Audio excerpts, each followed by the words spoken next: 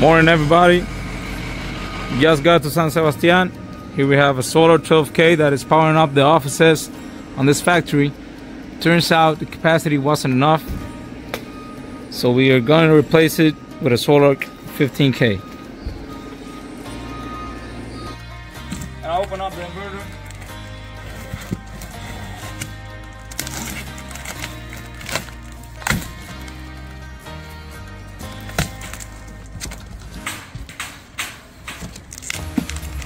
Comes with the French cleat.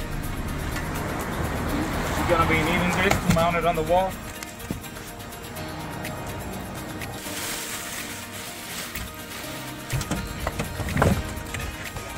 And you can see it weighs about 120 pounds, so I'm gonna need some help putting it on the wall. I take this plastic cover off. We are waiting to be able to turn off the AC from the grid so we can work without the lines energized. When we have the clear, we're gonna switch that transfer switch up there back to Luma, which is the grid here in Puerto Rico, and then we're gonna be able to change this inverter without having power on the lines. Keep in mind, you also have to de-energize the PV as well as kill the switch on the battery. Turn off the live wires. We cannot shut off. This cable is not energized because this is the low cable, but once we get the grid, they're gonna be energized. We cannot shut off the place because this is a factory and we don't want them to lose power. So we're gonna have to do it live. We're gonna use electrical tape, tape all the cables. These are de-energized as well. Take them out one by one. Do not take both of the cables out, just for safety measurements. You will have 240s. You don't want those cables touching each other. We get enough tape in there. We took off everything except the battery. The battery does not have a disconnect down there. It's just this disconnect right here. So if we take those off, they can spark. They're not gonna spark if they don't touch each other, but it can happen. So we're gonna take off one cable from the battery down here. Just open up this cover right here. Here you have the batteries.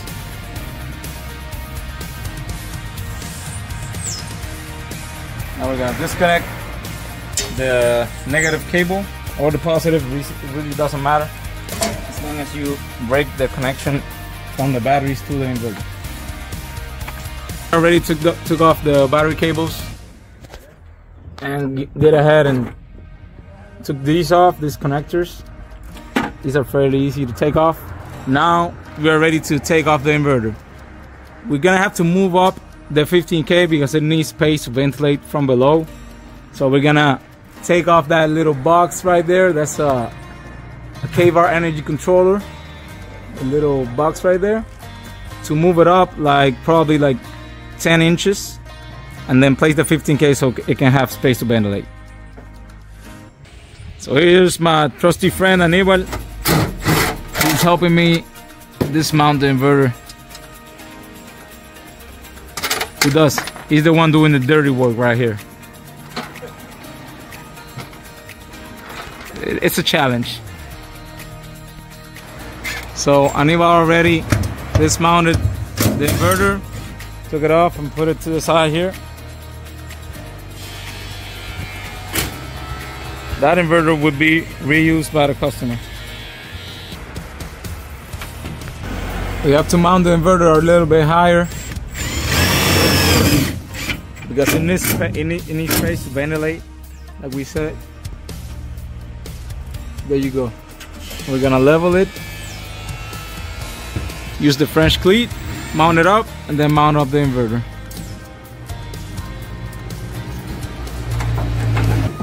We already have the French cleat mounted up.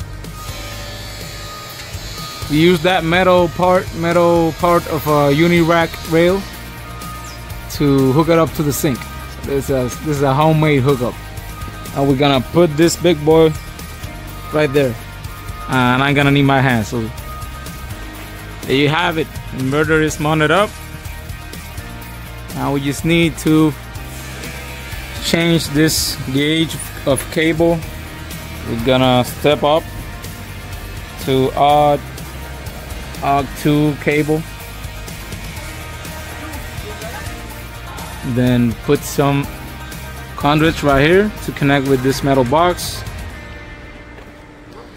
and then connect it to the respective wires, PV, battery, and grid.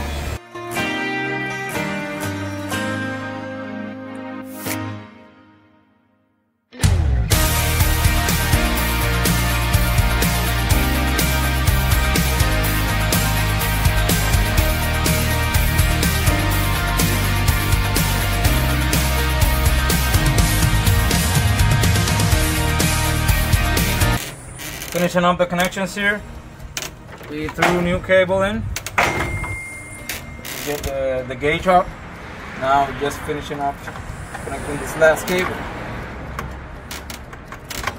There is voltage here on the bars up top, so I have to be very careful.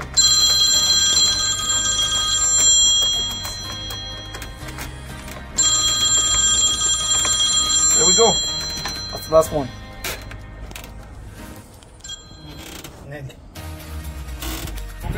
So we installed all the conduits already. Next step is to get the cables inside the inverter and connect everything up.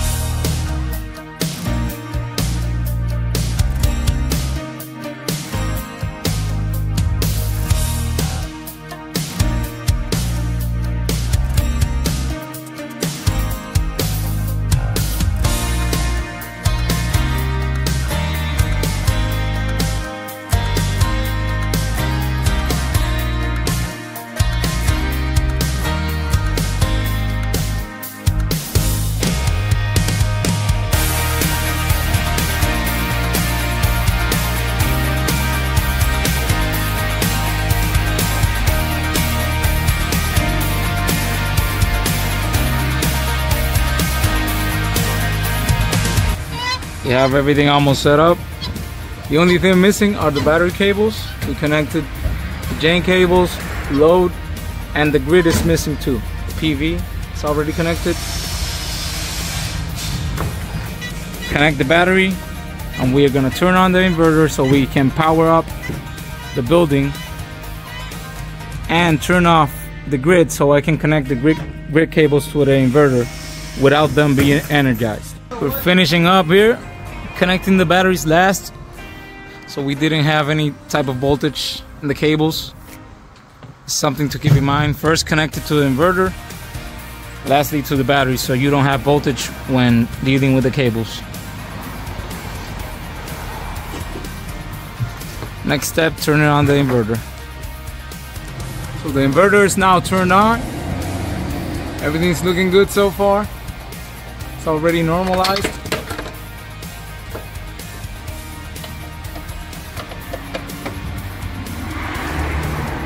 The last two cables that we need to connect are these two right here. Gonna de-energize the grid, keep it energized with the inverter. That's what we're gonna do right now. We turn on the DC disconnect. Gonna see, I don't know if you can see it in the video. Gonna see that PV is coming in, charging what the battery is demanding.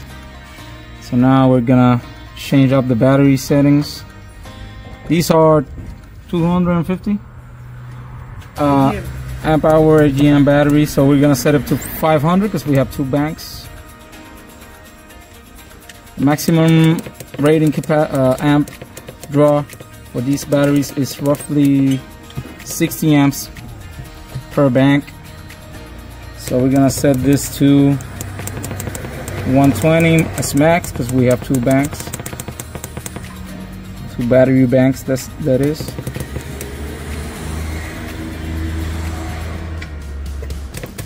This is the temperature compensation. I'm gonna leave that as 2. I'm gonna leave this battery percent charge.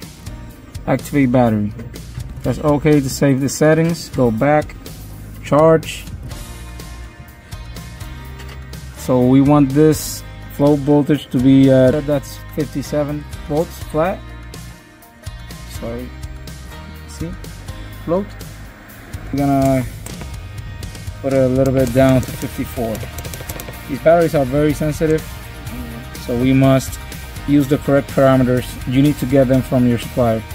They do not equalize, so they are sealed AGM batteries. I'm gonna set it 0 and 0. Just in case the equalization voltage, we're gonna keep it the same as the absorption voltage. We want it to charge with the grid if the batteries are too low. So we're gonna set that up to 35% and only draw. We're gonna leave it at 80 amps because we don't want to use much charge from the grid. Keep the cost down. What we have right there. Go back. Discharge rate, you can leave it as it is. Low battery, it's gonna give an alarm. Restart voltage, the voltage at which, or percentage I mean, at which the inverter would turn back on. Set at 50. Battery empty voltage can set at 44. That's this point of reference for the inverter. And leave the resistance as is. The charge efficiency, gonna let it at 99%. That's all for the battery settings. Limiter, this is grid sailing. So we eventually are gonna turn on the grid cell, but not right now, because we want that grid port to be de-energized so we can connect our cables without getting shocked, just to minimize the risk. So we're gonna leave it at limited power to load for now. Press OK, go back, and the gen is connected to the gen port right here, so we do not need to habilitate the gen connected to grid input. Battery first, just to give it priority for the battery. Sorry. Now the grid setup. Grid reconnect time set up at 1 minute. That's good. Power factor 1. And it's set for UL 1741SB. That's the requirement here for Puerto Rico. It's probable that we need to use general standard for now, because the voltage here is a little bit high. The manual shows the parameters that you need to set up for this space right here, for specifically for Puerto Rico, and we're gonna be changing those eventually. That's it. That's all the settings for now, and we're gonna energize the building using battery and solar. Turn on. This is a bypass switch. Right now the system is bypassed, so when we turn on right here, we're gonna energize the building using the system.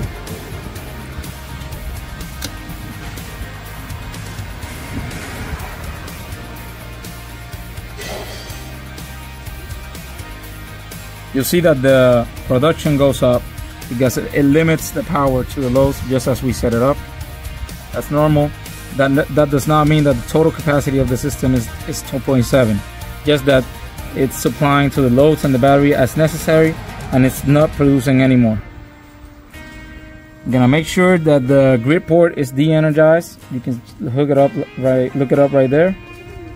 16 volts and 45 volts. Those could be false readings.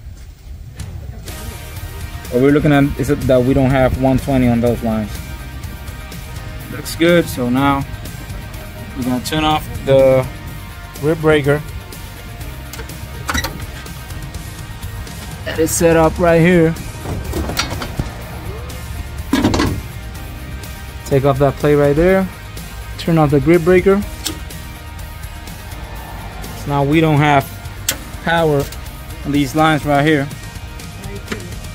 Gonna hook it up to this port right here, the grip port, and then check for correct voltages on the screen. So we're doing the grid connection with split bolt, tying up real good. Then you insulate it like this using this rubber insulation tape and then electrical tape. You don't want to get in short, so to make sure you do double insulation. One step away from having the whole system complete.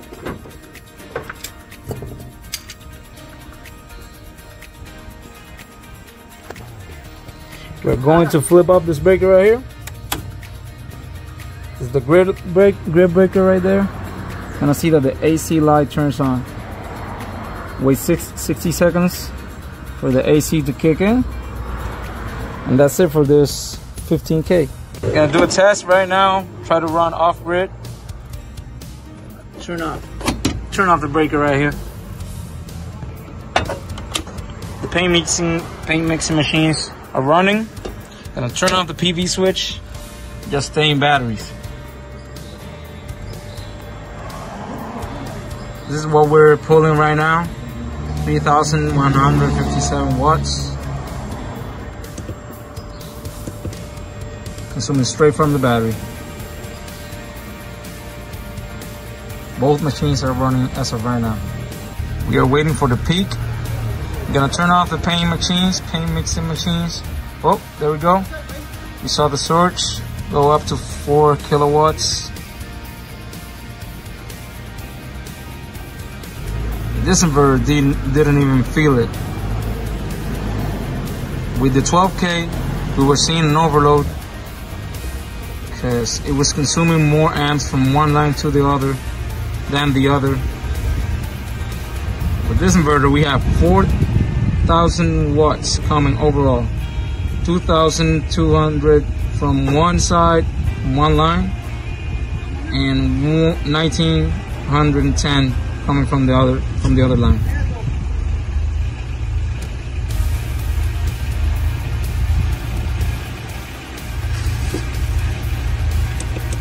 So no problem whatsoever.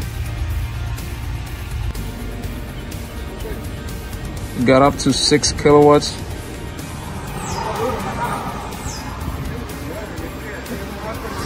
The loads went up. I think they turned on the paint mixing machine. There we go. And we got no overload. So far looking good.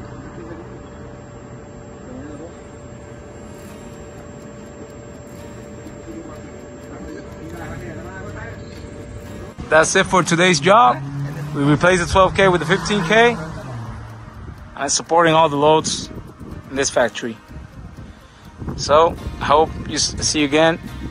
Come back, follow if you learned something. If you find it useful, drop a follow and a like. See you later. Peace.